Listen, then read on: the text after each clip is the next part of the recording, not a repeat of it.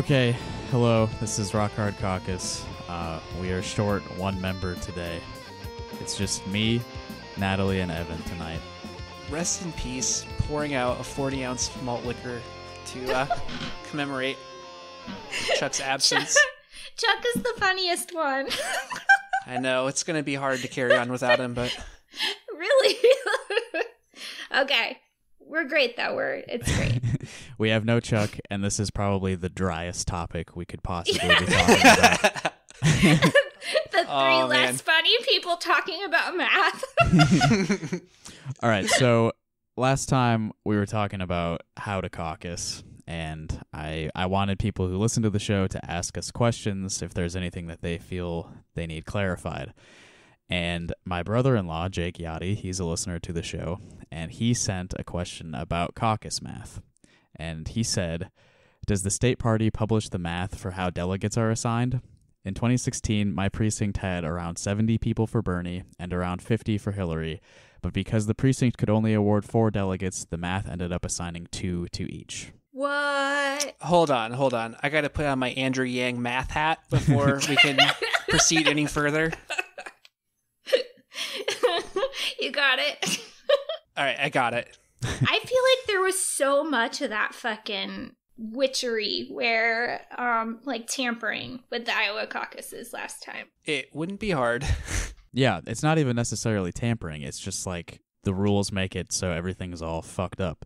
Oh, yeah. And because in 2016 they never released the total vote numbers for anything, like it's totally possible that Bernie actually won the popular vote. Why would they not? Mm-hmm. Oh my God. I didn't realize how like undemocratic the nominating process was till I started to read about the switch to the Iowa caucus. But it used to be basically party people just picked someone. Well, the thing is, too, is like they can't even get an accurate count because a lot of people just show up and then leave after a while because it's like obnoxious. Yeah, it's total chaos. So to answer Jake's question, yes, the party does publish how the math works. If you recall the modules that I was looking at briefly from Evan's email, caucus training module number 7 is all about the caucus math. Oh. Number 7, you have to get through 6. You have to get through the first 6 first, though. Yep. And if you want to check this out for yourself, you can go to iowademocrats.org/2020-caucus-training-module-7. And there's a 13-minute video explaining how all of this works. This is exactly the content that I desired. Thank you, Iowa Democratic Party. Oh my God. All right, so the first concept involved with how the delegates are assigned at each caucus is viability. Viability means whether a preference group gets to elect any delegates. And whether they can carry a baby to term. Right. This is, of course, based on the number of delegates from the precinct and the total number of caucus attendees. So the number of delegates that a precinct elects, that's based on the population of the precinct itself. I'm sure the numbers for that are posted somewhere as well. If your precinct is electing 1 delegate, then a preference group must exceed 50% to be viable. If you are electing 2 delegates, the viability threshold is 25% of the total number of caucus attendees. If there are 3 delegates to be elected, the viability threshold is 16.66%. And for precincts that are electing 4 or more delegates, viability threshold is 15%. And that's all just a data dump that will be more relevant later when we're discussing actual examples here. Right.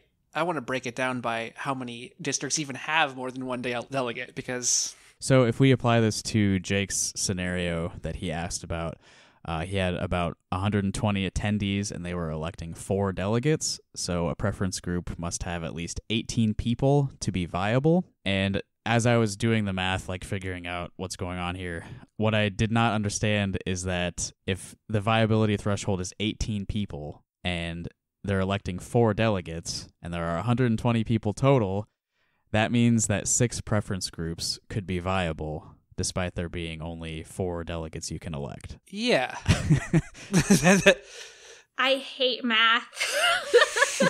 I don't know where these percentages come from, but I can answer how this works later. All right, so getting into delegate allocation, which is, of course, how many delegates each preference group sends to the conventions. There are a couple of rules here to remember. They want the numbers to be rounded to 4 decimal places. That's a reasonable amount. I mean, and when calculating delegate allotment, round up from 0.5 and round down if less than 0.5, which is, the general rounding rules. That's how math works usually. The formula is number of people in a preference group multiplied by the number of delegates the precinct is electing. You take the result of that and you divide it by the number of caucus attendees. So if we go back again to Jake's scenario, there are 70 Bernie voters. You multiply that by 4 delegates, that's 280. And if you divide 280 by the 120 attendees, that brings us to 2.3333. Again, we're rounding to 4 decimal places. Woo! Go Bernie! And then there were 50 Hillary voters. We multiply that times 4. That's 200. Divide 200 by 120. You get 1.6667. Bernie's got more. Hell yeah. Yes. So in Jake's we scenario, got this, fam.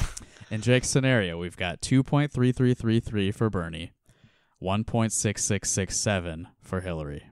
Okay? It seems like we won, right? Oh, yeah. We totally won. We kicked her ass, dude. Well, we got to round 2.3333 down to 2 and round 1.6667 up to 2. Oh. So that's what happened at Jake's I knew this precinct. shit involved rounding, but it's even more ridiculous. That's ridiculous. Oh my god. Okay, I feel like we also need to tell listeners that it's not hard and you don't have to do the math. You just have to stand in the gym. Oh, yeah. Oh, yeah. So I told my mom listened to our last caucus, and I was trying to get her to caucus for Bernie, and, she's older and has some health problems, so it's kind of like hard thing to do. And she's like, I don't want to caucus anymore. And I'm like, Sure. You have to. It's not that hard. It's not as bad as we made it seem. Like, I know we made it sound like you have to walk across the desert with a single canteen, but it's not that bad. Actually that bad. It's not that bad. You need to play this for her and say we truly think it's not that bad. I'm going to make her go, so math. she doesn't. I mean, as a Bernie bro, I'm going to make my mom go caucus, That's doing misogyny. Is it? All right, so you don't need to know this math, but I feel like the more people we have at these precincts who know how the math works and are paying attention, the better. Oh, that's good. Yeah. Okay, this is really important, actually. But you don't have to. You could just stand in the gym. But if you want to, you should definitely try to learn how to do this. The math roughly works out that more people is better. But, I mean, when there's only a delegate or 2 delegates or 3 delegates to be divvied up, it's a little more complicated. Right. Yeah, like in Jake's case, Bernie won 2/3 more of a delegate, and it just gets wiped out, and they just each get 2. Yeah, seems fair. Seems reasonable. It's good way to run your country. All right, so there are a bunch of weird examples that they put in that 13-minute video to just sort of look at these test cases and tell you what needs to happen when weird circumstances arise. So this is going to be pretty dry again, but it's kind of infuriating. You sound so sad, Justin. Carry on, brother. This is what I referred to earlier. What happens when rounding causes too many or too few delegates? So like I mentioned earlier, the viability threshold in Jake's case means that 6 different preference groups could be viable in a precinct that's only electing 4 delegates. So here's a similar example that they give in the video. A caucus has 65 participants and is electing 8 delegates. After realignment, the groups are Group A, 22 members, and the math works out to 2.7077 delegates, rounds up to 3 delegates. Okay, I'm going to skip some of the boring math here. Group B has 16 members. They end up with 2 delegates. Group C, 13 members. They also end up with 2. Group D has 14 members and also end up with 2 delegates. So viability threshold at this precinct is 10. So every group is viable, and the rounded allocation adds up to 9 delegates. And again, they're only electing 8. So in this case, the smallest group here was Group C with 13 members. And they lose a delegate. They lose 1 delegate. Sucks for them. So despite having only... Assuming that candidate is not Bernie. Despite Group C having only 1 member fewer than Group D, they get half the delegates. And you said the Group A had 20, right? Group A had 22 members. 22. Yeah. But that's still less. That's a third. Essentially almost a third. A little bit more than a third of the total thing. But they got, what, 4 or 3? They got 3 delegates. So that out of 7. Out of 8, actually. Out of 8, okay. Yeah. Oh, there's so many numbers flying around. Oh, I'm sorry. This is hard to follow. Yeah, I know.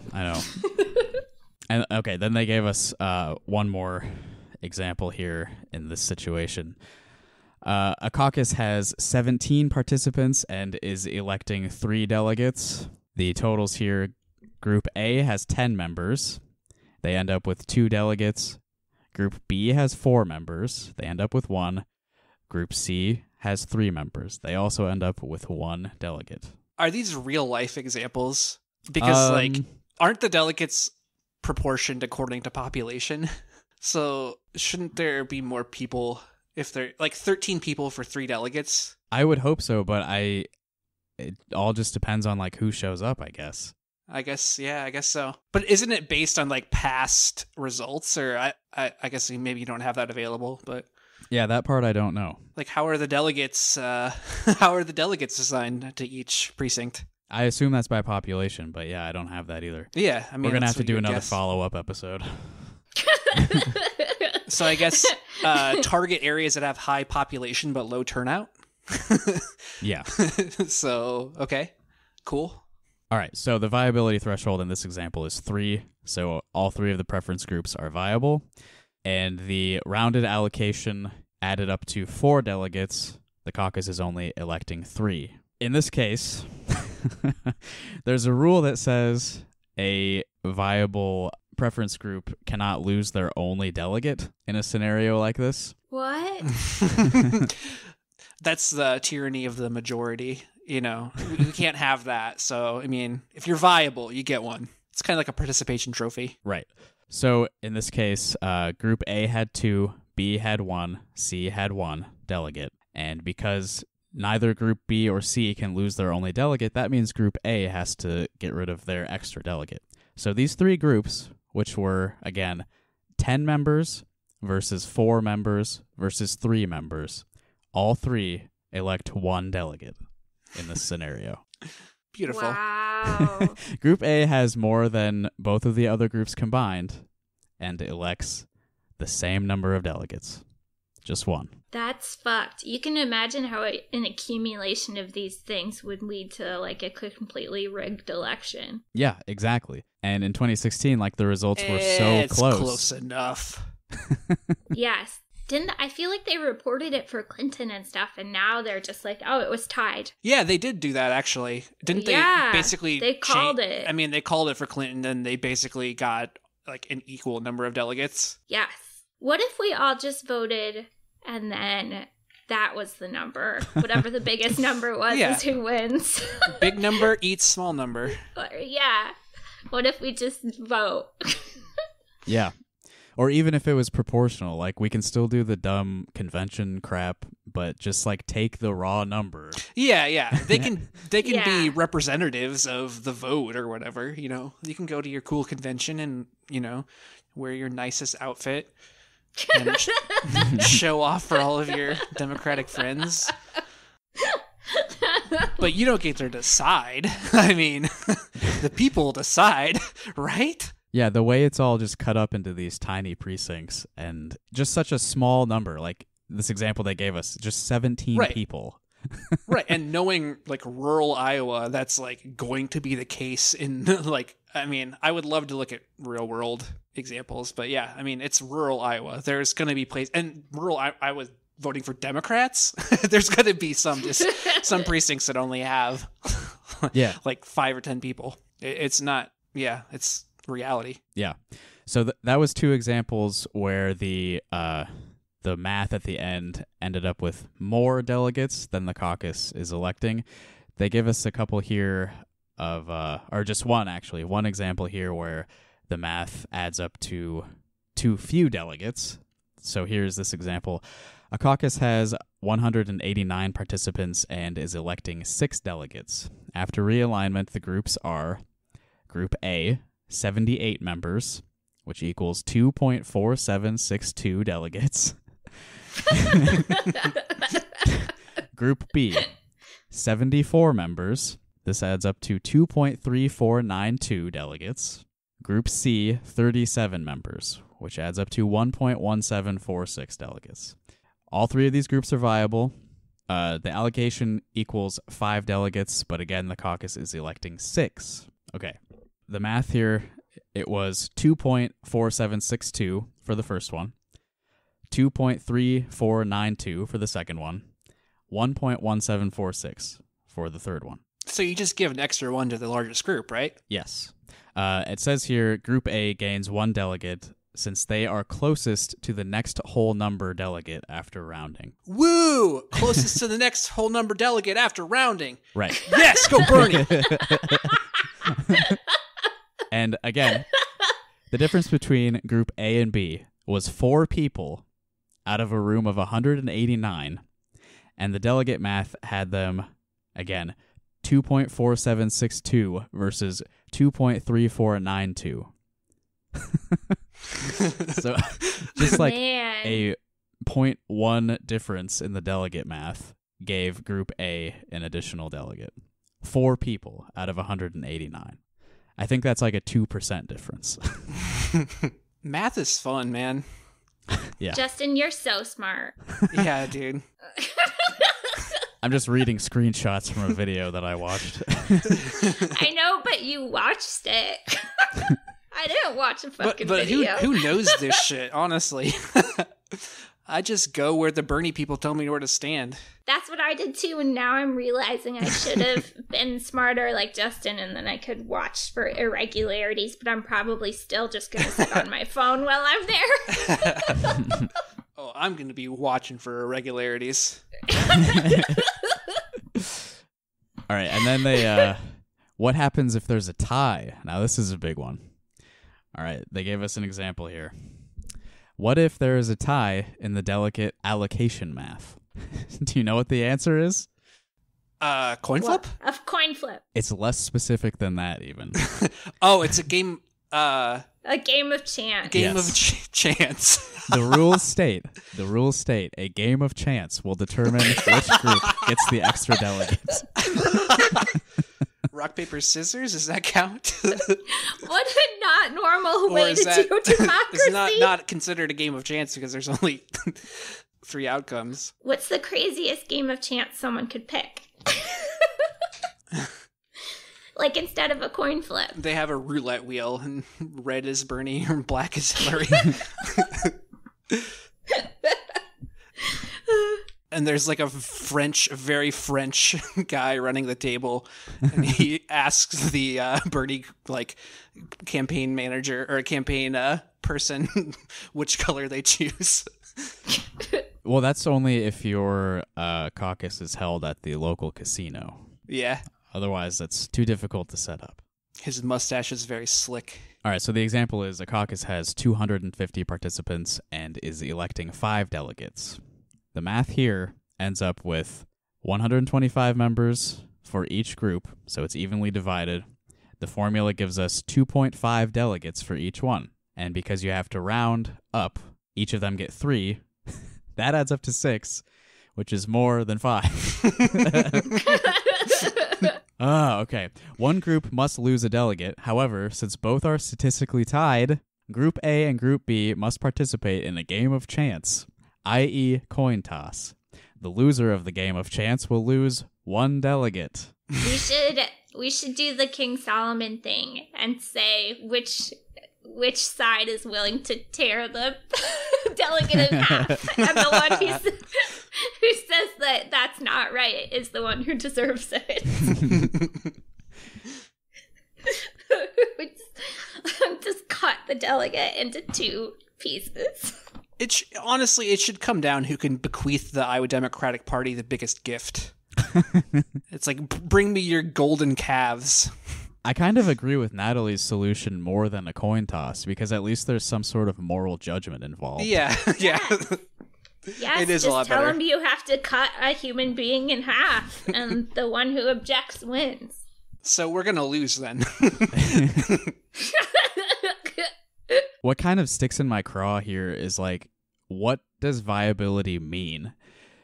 Because there are cases where, like I mentioned earlier in Jake's scenario, 6 preference groups could be viable in his situation, where a caucus is only electing 4 delegates. And in that case, the smallest viable groups must realign until there are no more viable candidates than there are delegates to elect, which in my mind means they weren't fucking viable then. Right. Yeah. Man, if this was an MMORPG, people would be so mad. But since it's What politics... does that mean? What is that? Massively multiplayer online role-playing game. Oh, like WoW. Yes. Like World of Warcraft. We're too many acronyms going on now. I'm sorry. Sorry for the over-acronym. There's way too much RNG involved. Yeah, in there's the way caucus. too much RNG, dude. All right, this is a frame-perfect skip right here. We get an extra delegate. Hillary loses a delegate, but we have to do the math right. Otherwise, it's not going to work. All right, roll for greed. Roll for greed.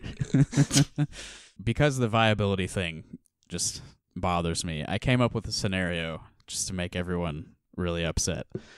That's not a thing that we usually do. It's for literally everyone to be upset. Okay. All right, so here's a precinct situation that I conjured up. There are 100 participants caucusing, and this precinct elects 4 delegates. The math there works out to a viability threshold of 15%. So if a preference group has more than 15 members, they are viable at this caucus. So in my imaginary scenario, here's how the preference groups break down. This is in 2020, so I'm using candidate names now. Hell yeah. All right, the Joe Biden preference group, they have 16 members. The Pete Buttigieg preference group, they have 16 members. The Tulsi Gabbard preference group has 16 members. Where'd you find them? Well, it may not be totally realistic, but this is a mathematically possible scenario, if not likely. I'll play along. All right. All right, so far, Biden, Buttigieg, Gabbard, 16 members each. The Elizabeth Warren preference group has 16 members. The Andrew Yang preference group has 16 members. And the Bernie Sanders preference group has 20 members. What about Bloomberg? Well, he's not running in Iowa, don't forget. It doesn't mean you can't vote for him. What about Deval Patrick? Wait, does it mean you can't vote for him? I actually don't know how that works. I'm pretty because, sure you can. I don't think Yeah. it's not like a primary where it's like you have registered. I mean, Get on the ballot I don't know. or whatever. Well, I don't know. Is it? Is it too late to get on the ballot if we don't have ballots? Yeah, we don't have ballots. So Yeah. why couldn't someone just say, I'm going to vote for Bloomberg? Yeah, isn't that just a write-in? They could just go stand by themselves and then... I'm pretty sure you can. In that case, can I caucus for Kucinich? I love Dennis Kucinich. I love him. Yeah. Him and Ralph Nader. I love them. Hell yeah, dude. Seatbelts rule. They do rule, though. Yeah. He did such a good job. All right, so the delegate allocation formula says that the Bernie Sanders preference group, they get 20 times 4, that's 80, divide 80 by 100, 0.8. So they get 0.8 delegates. That rounds up to 1. All right, Bernie gets 1 delegate. Okay. The Biden, Buttigieg, Gabbard, Warren, and Yang preference groups, again, they each had 16 members. We multiply that by 4. 4, again, is the number of delegates that the precinct is electing. So we multiply 16 by 4. I don't remember what that adds up to. Oh, yeah, 64. Divide 64 by 100. And 100, again, was the number of participants participating in the caucus. Okay, so that calculates to 0.64. Okay? Mm-hmm. That rounds up to 1. All right. So,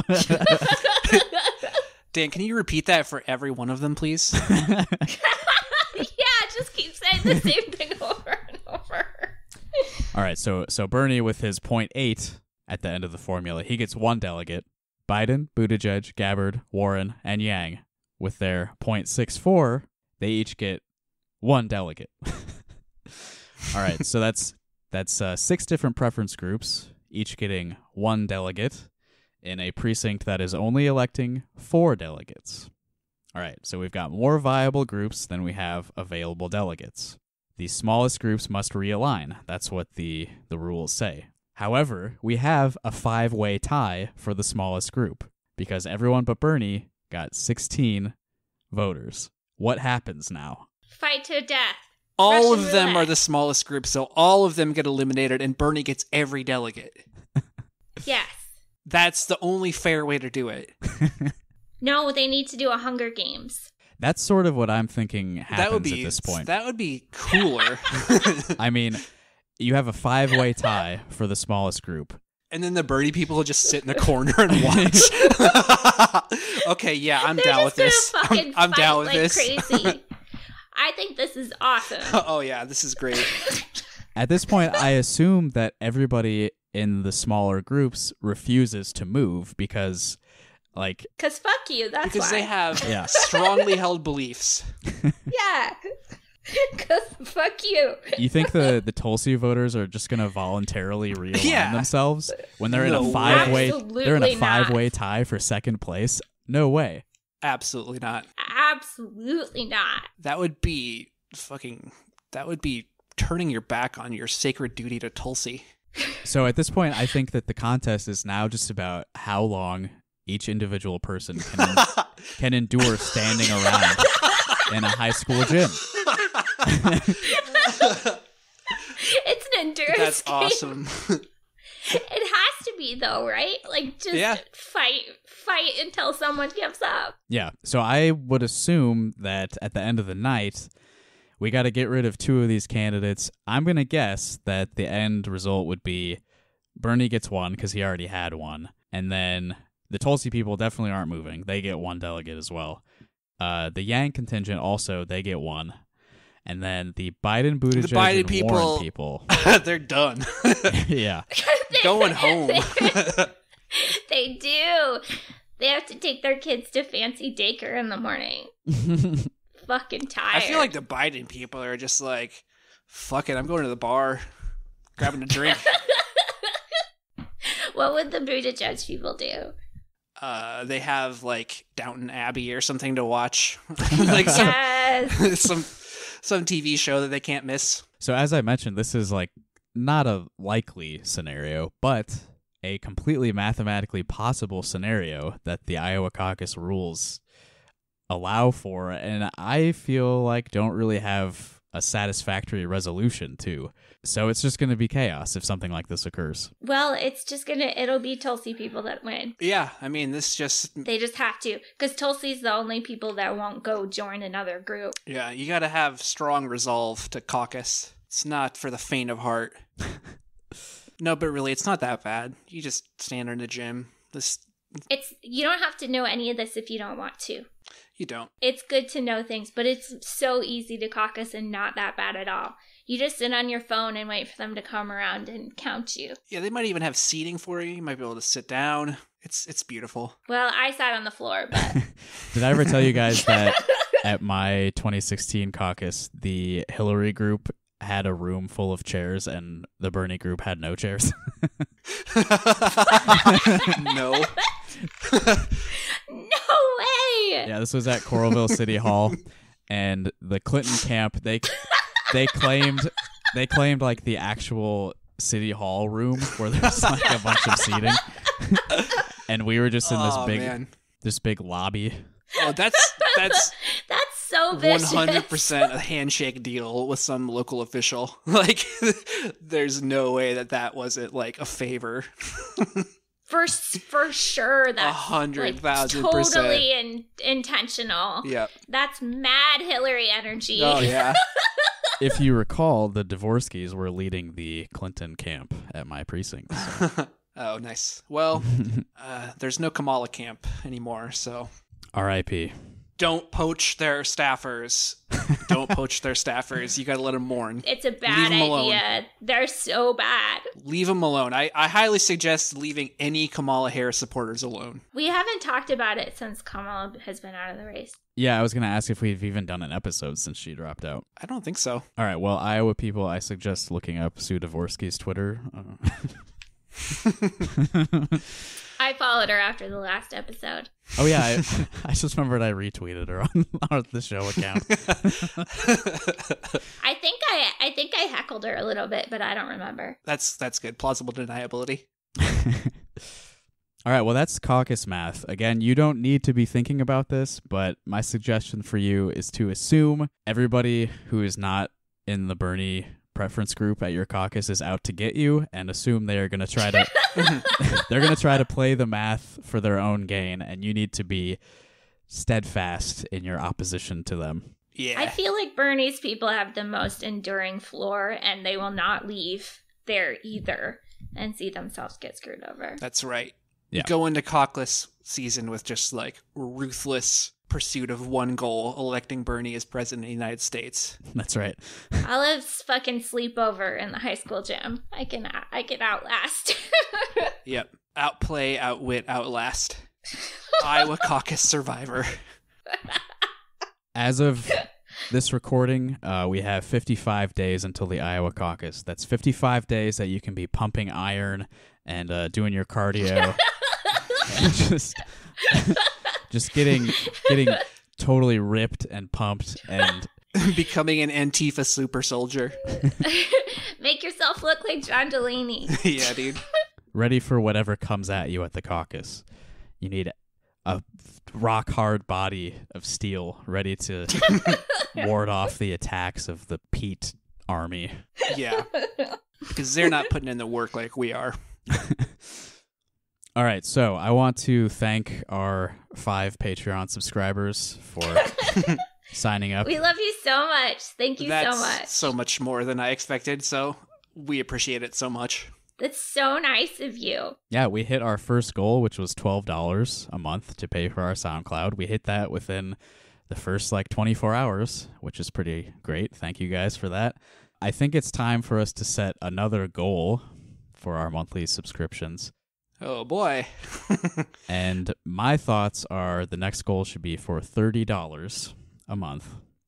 And at that point, I will start reading Joseph Dobrian's first novel, Willie Wilden, which is the one. Yes. I might chip in for that.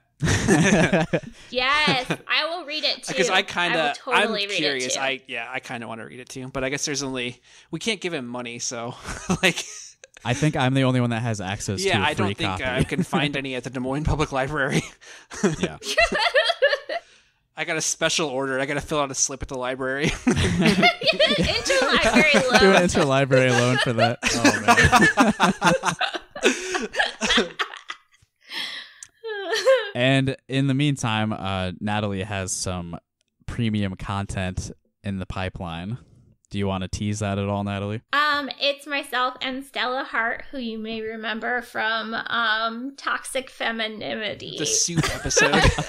you say femininity? Anemone. It's the soup episode. Yes. Yeah, the soup episode.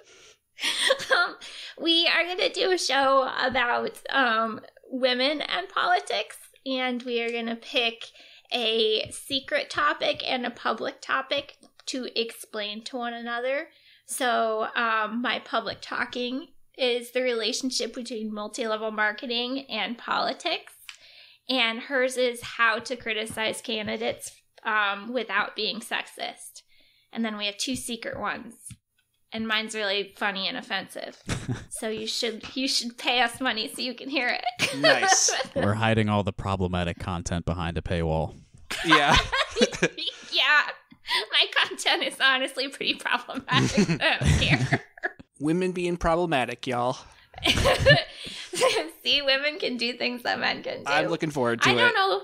If you're paying for us, you clearly think our shtick is okay. And yeah, it's just this, but a little more offensive. Edgy content. Hell yeah. Play some new metal music again. Oh, but yeah. for the women this time. New metal for the ladies. If anyone has suggestions for theme music, please tweet it at me. I have a new handle like I do every other day. It's an old handle, though, isn't it? You finally cycled back around. I circled back around. It's Weeping Eris. And you should tweet at me if you have music ideas or topics. Yes. All right. Well, I think that wraps things up for our Caucus Math mega episode. All right. Thanks, Evan and Natalie, for joining me for this very rare Tuesday night recording. And oh yeah, next time we'll get Chuck back in the mix. R.I.P. to a fallen soldier. That was actually pretty interesting, Justin. Thank you. Yeah, it was enlightening. Good. And if any listeners have any other follow-up questions for how the minutia of the ridiculous Iowa caucus works, let me know, and I'll do some more research and put a bunch of numbers in front of me and then read them off of my screen into a microphone. We value the service that you provide. All right, see you later. Peace out. What you know about math? What you know about math? What you know about math? Hey, don't you know I represent Math League when I add shorty subtract freshman backpack where I hold in all my work at? What you know about math? What you know about math? What you know about math? I know all about math. The answer's 44. It's real easy cause of sig figs. You got 45, you rounded high, your answer's 2.